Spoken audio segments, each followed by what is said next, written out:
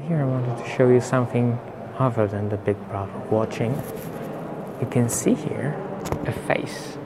This part that connects the vault ribbing to the wall is called the console.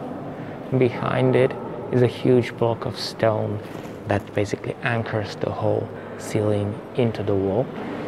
The weight of the ceiling is carried by those ribs and placed on that part. The console is usually either geometrically or, like here, carved in faces. This is a Mascaron, or in Polish, Mascaron.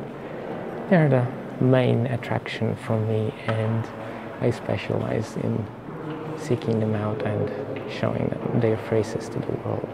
The second Mascaron, you can barely see something akin to ram's horns. There's more of them around here. For example, this one looks pretty happy. As you can see, it's still bearing the weight of the whole ceiling on its head and pushing away at the wall, but still happy. Grand Refectory has a lot of them. As you can see, there are many different forms of Mascarons, but also consoles that don't bear any faces at all, just some geometric scroll. Look. Like here and here. And here you can see there's a fireplace. Why? Because this is the place of honor. Here the Grand Master sat and presided over the feasts. So even when there was a bit of cold, they tried to make them comfortable because, well, even in the summer days, this place is quite chilly.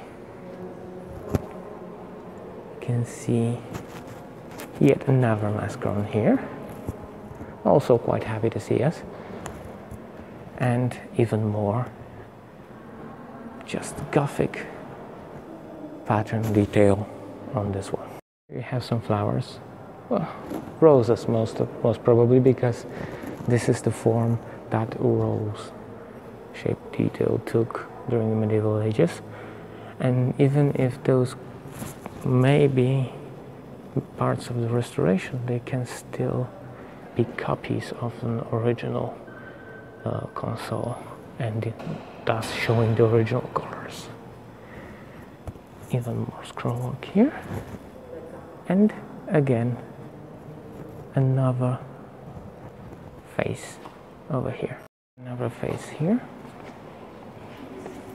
and a female face here. You can tell it's female by the head coverings. Yes, that's not all her hair.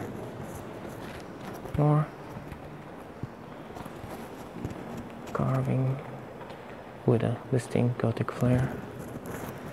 And this one is simpler, but here you go. This one is the most expressive despite all the fair show hair. And the last two, here you can see another simple design and beautiful